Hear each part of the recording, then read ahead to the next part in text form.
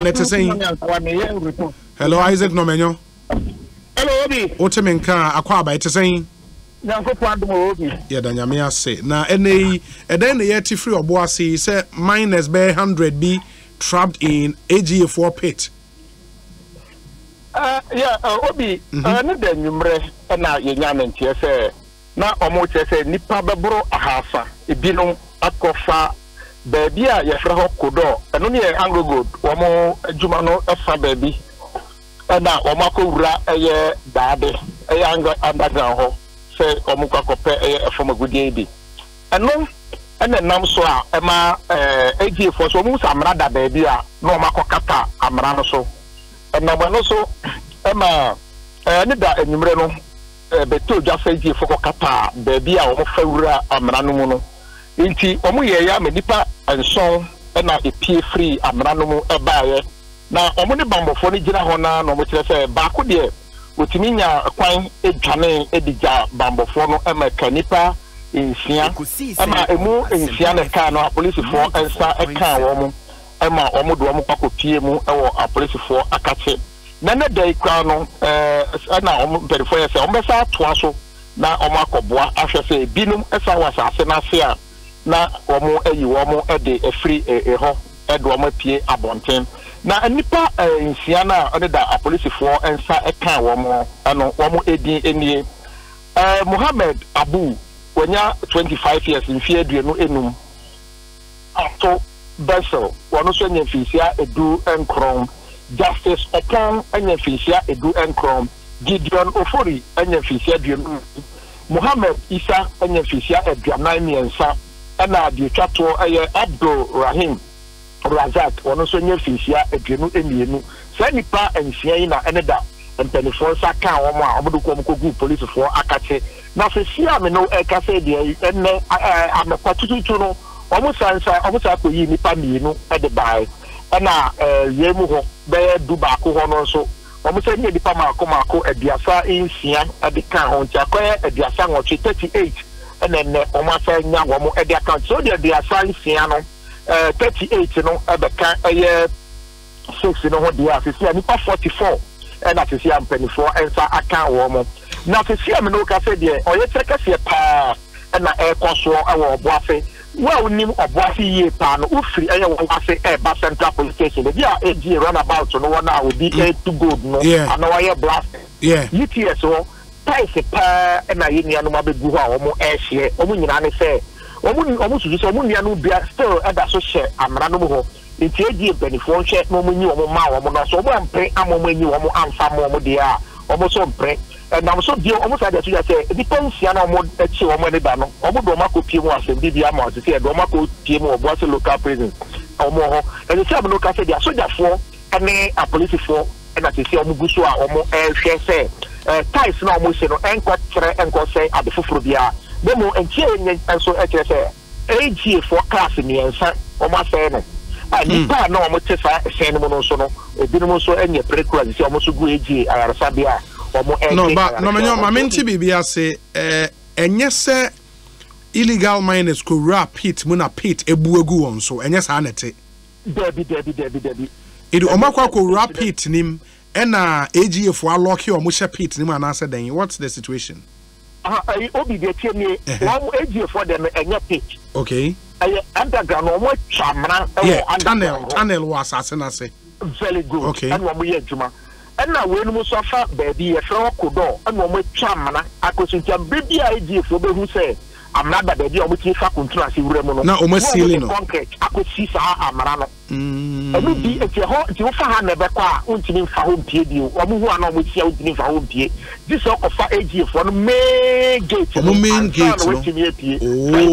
eti we no na se omo dabre no omo enya kwenya entimi ans omo ba no ya edisiano omo she asase na se so omo pese omo pie a omo betimi afa AG main gate ni de pie very good ba omo suro se omo pie a AG fo beche omo nti na omo da so she mu no bisa omo chere se omo pie a omo de omo be call police station e do ma court adinu omo di kakiche omo sa na ye omo nti omo susu se so omo su pie abontene dia omo na de omo ka omo chere se ha den se womu nuanom se ho omo dia ni omo de koye nyina fa omo ni nsuo ame bi no wa yemre e wa sase na se omo anyi omo ntem a ebia na omo kwakowu e wa sase na omo anyi omo a na omo nso hye ho ekom de omo mpie eno no oni so opie de ne kwakọ gira court it is here no omo pe assurance mumpie na mupie aye nya mo hwe ene omo be pie very good sanity na ebi omo so ye nja omo no so me e fo omo kokot ye nja omo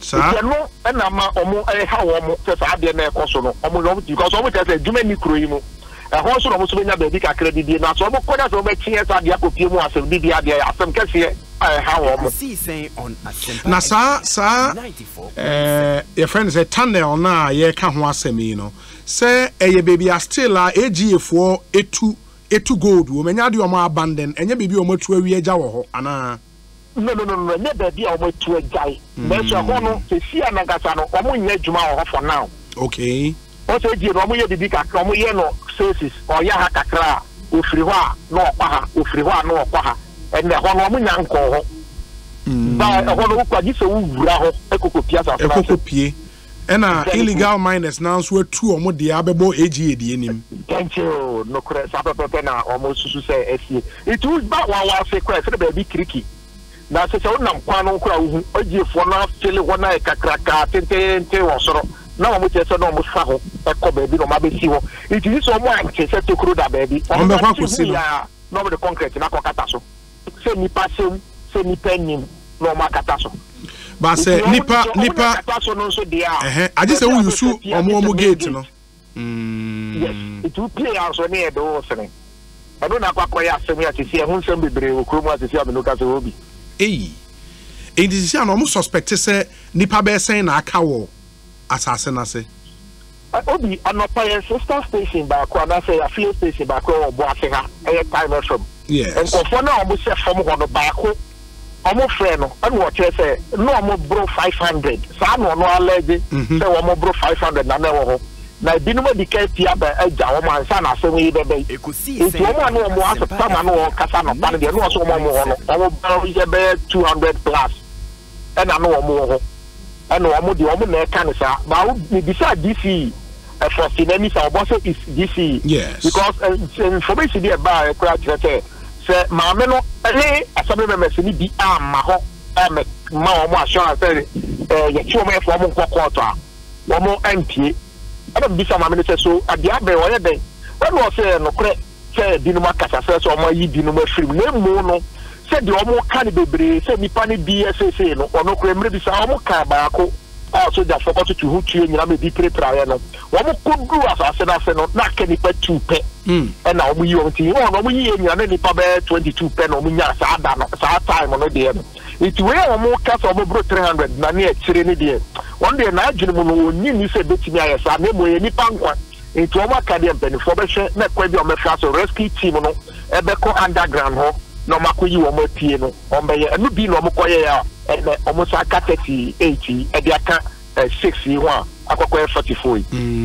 in all no say nipa bi mo crash ase ho a oma wo ho for how many days ebi no say 4 days ebi say 7 days you say do timi hu no crep potie wom say eye 7 nampa ana say eye 4 nampa ba de omo kan de nipa de omo su say bi da so e wasa ase na se sisi amenoka say na sa ase omo say nye say bi amana na ebu egu omo so no underground was a wura ho abenya kwenya wura obe mpre nan ne edi ho so si akra de won package neko e class na timi wura yeah and wura afia wa ha itu kwa ni address onu ase volunteer boot ase wo che bibia na o light bo wanim na watimi akwase ho no akwa he de wati o tie nyina si ade de che ka na tokro ni de dem sei ewu tu ase akusibon me wa no wa na nkitwa tete nchen aha si we na ase akusibon na se o mu bom ebi no ma kwa te ho ti o se nipa ho be twa ne se kan no atwa kwa na chi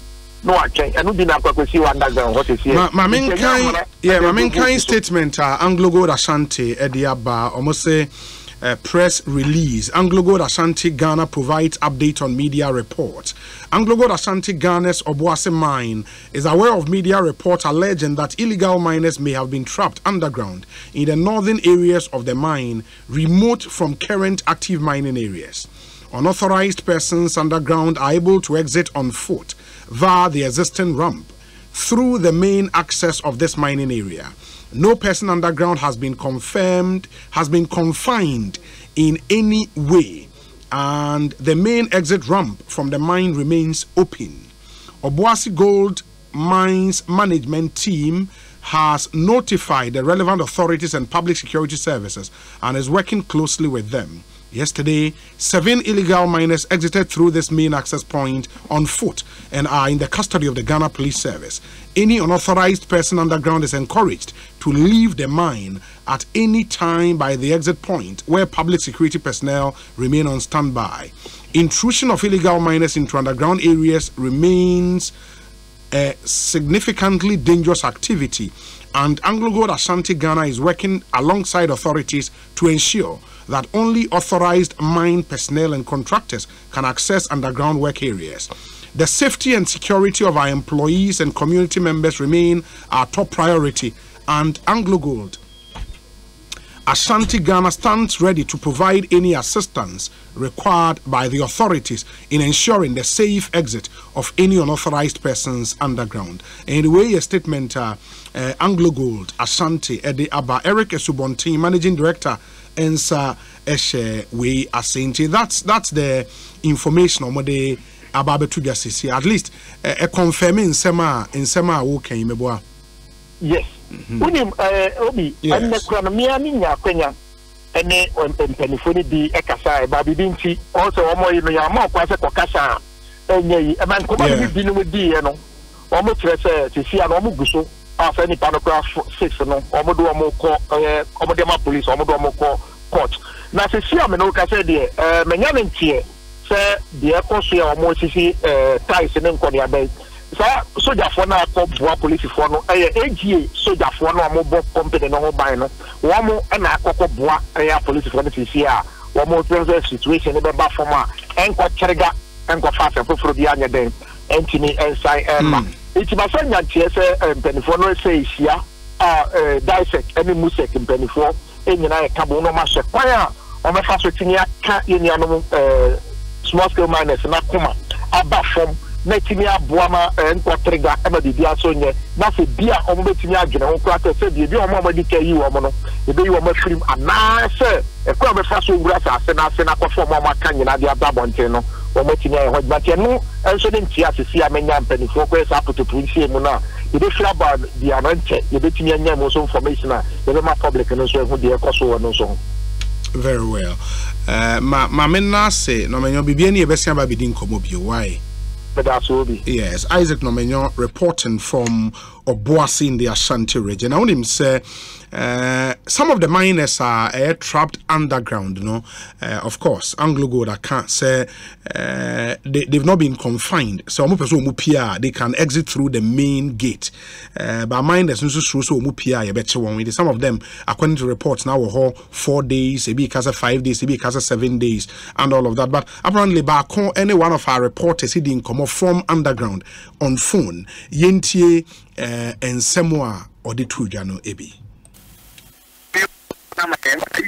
No, you pay for bare handed. So I can say, I need some share that you know, police station. Yes, and community, you know, much here. Or what I do this for any, I won't call you. If you can say, I sent you, I know what you believe, it's no.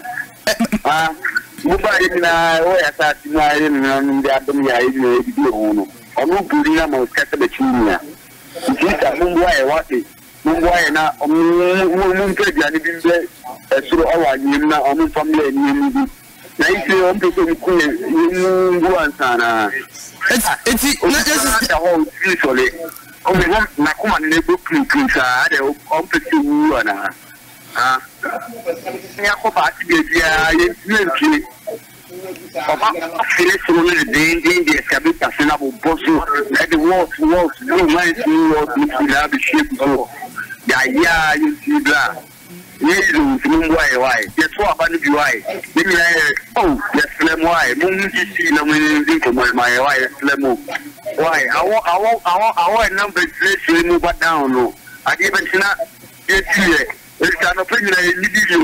Almost so much really, oh, the gentleman I need any. I'm not for garden, I want for this dinner.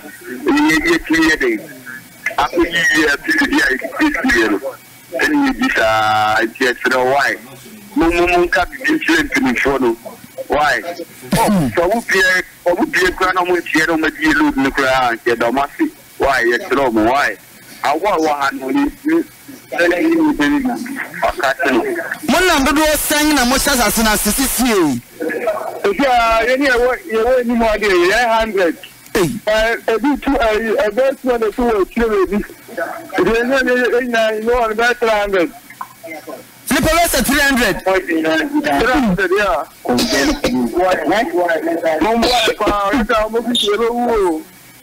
Ekusi saying on Asempa FM 94.7. Enti, you heard it for yourself. Where you'll be Oshe assassin or as a trapped in there. But out here, you're more kind of slow, and so mupieba police for ebechewon. And that is their only worry.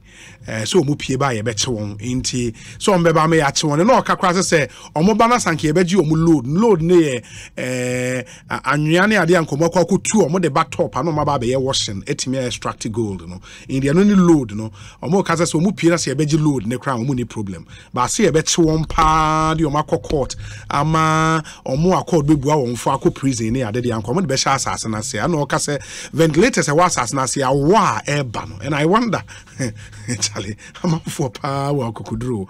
Now, nipa 300. That would be disastrous. I mean, nipa 300 there. That's quite a number. Eriyanshe said the nyoma ebesi akwa. And for more, mutie ye no over Facebook Live. Obi hu minus dibia eshase ono mabusuafo ebinom yerenom nua manom ena abegina site ho esu oba behwe video na obi we videos a no menyo de send ye inform boase na obehwe minus ni bi yerenom ebi abusuafo ebi nuanom abegina ho esu a ese wani ensa wo kache arehosem papa and constantly over Facebook ni YouTube you would see the videos. It's a really sad development. Anglogold so there. The nobody has been confined. Of course, there is an exit door.